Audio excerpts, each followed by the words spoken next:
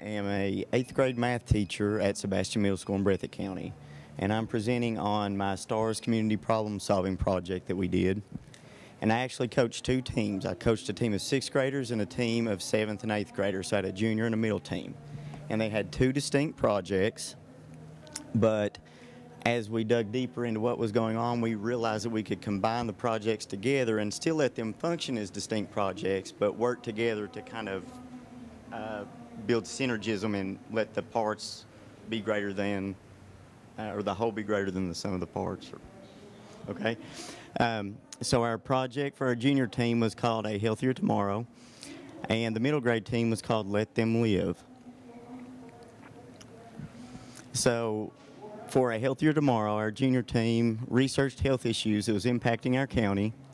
They developed educational materials and distributed them to the public. They measured and developed a 5K race/bike route, and they painted school pride paws all along that route. They promoted and hosted a 5K run walk through a partnership with our local community health council. Now, their original plan was to get bicycle lanes put in our county, and after conversing with the highway department, we learned that there's just not enough shoulder for us to institute bicycle lanes in our county. They didn't have the space they needed to do such a thing. So we decided to kind of map out an exercise route around our campus and surrounding areas. And we have also worked with a private company. They're actually going to pave some of the area of our 5K route that is actually grassed in. They're going to donate some pavement, and we're going to mark that as part of the trail as well. The middle team's project was called Let Them Live, and our local animal shelter had an abundance of animals that were in danger of being euthanized a few years ago. So they were all about helping this shelter minimize the risk of that happening again. So our original goal for that project was, hey, let's figure out how to convert our local animal shelter to a no-kill shelter where they don't euthanize animals. They find other means to transport or redistribute the animals. And we went on some research visits and found that it was too large of an undertaking for our team to take on. So what they decided to do is focus on promoting the importance of spaying and neutering to control the animal population to reduce the intake in the animal shelter. So fewer unwanted animals were going in, therefore they had fewer to find homes for, and in time hopefully will reduce intake, and they could manage the number of animals that they were adopting out. Through our research, we found that places that had converted to no-kill shelters that heavily focused on a spaying and neutering initiative reduced their animal intake by a third within about 6 years. So they say that's very important. What my students did is they created radio advertisements, wrote newspaper articles, stressing the importance of controlling the animal population. We held some fundraisers at school to raise some money for free spaying and neutering for people living in our community, for the pets of people living in our community, not the people that live in our community. They partnered with our local animal shelter, and they created an account that is exclusively earmarked for residents of our county, where they can go in, and if they have a pet that needs spayed or neutered, there's a voucher that the animal shelter already has. But the person coming in would have to pay $35 to $50, depending on whether it was a dog or a cat, to have their animal spayed or neutered. In this account, the funds that we raise go into this account, and that person coming in can get their animal spayed or neutered completely at no cost. So I told you I kind of worked the projects together. The Junior Stars team charged a registration fee for the 5K event that they held, and they donated all of the proceeds from their health awareness event to the animal shelter. The middle grade team volunteered to help paint the 5K track, so they literally painted 500 paw prints by spray paint by hand with a template made of cardboard. It took about 60 hours for 8 people to do, so they worked really hard getting that out. But there's a permanent exercise path around our campus where people can go. It's got a map outside the building that shows them how many laps they have to run to get their 5K in. It's really nice. And our teams worked together with our building principal to offer an incentive where all the white paw prints that were out on the track, students in our school could go out and customize them with different colors. They could put their names on it, decorate it however, so that they could kind of leave their mark on the path.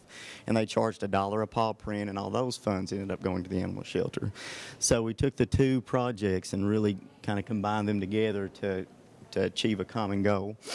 I've discussed this with you already, that we wanted to convert our local shelter to a no-kill shelter. So I think we're good on that. Okay.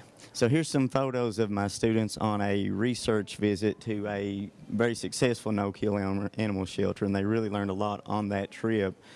They transport a lot of their animals to other states that have basically more support going into animal relocation and animal welfare. But a lot of them had never been in an animal shelter before. There they are, walking the animals and advertising our 5K around the school. Now this section is a grassy area between our elementary school and our middle school, and that's where we're getting pavement donated, and the kids were measuring that out. And where I'm a math teacher, I made them calculate the volume of the blacktop that would be needed, and it's ordered in cubic yards, so they had to figure out how much blacktop we would need to have donated. There's a couple of them painting the paw prints around the campus.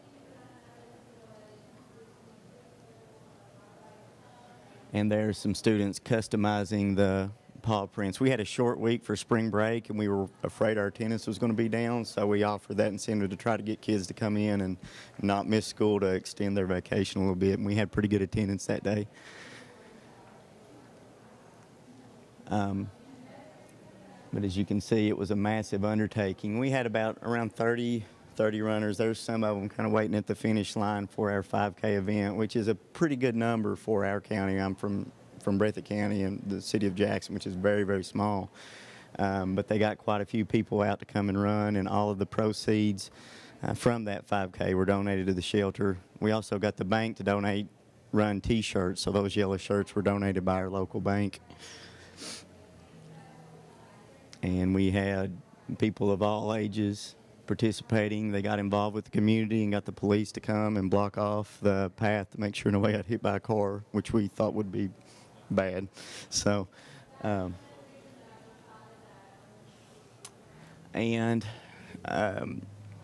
final outcome for the Let Them Live project, we raised community awareness of the importance of spaying and neutering pets.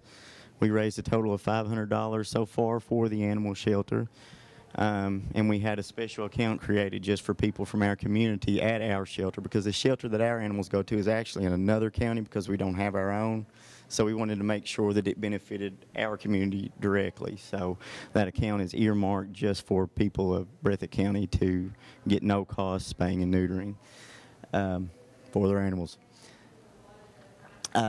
For our Healthier Tomorrow project, students increased community awareness by creating posters and brochures. They marked our permanent 5K route, which will be there for years until the paint wears out, and we actually bought extra paint so we can touch it up as we go. Since we painted that, every night I see people out working out on it, walking, running, riding their bikes around it. So they really got some people in the community out exercising. They may have been exercising elsewhere, but we got a nice, safe place for them to walk and run and do whatever they feel like doing. They interacted and spoke with people at our bank and convinced them to purchase T-shirts, helped improve school attendance, which increases our funding, which means we have more to spend on other things. And then, as I said earlier, they're actually going to leave a permanent paved walkway between our schools, so not only can people exercise on that as part of the 5K route, but students who have parents or family that work between the schools that just walk back and forth will not have to walk through that grassy area which holds water. It's so a little thing, but it's pretty neat. Anybody have any questions? Thank you all.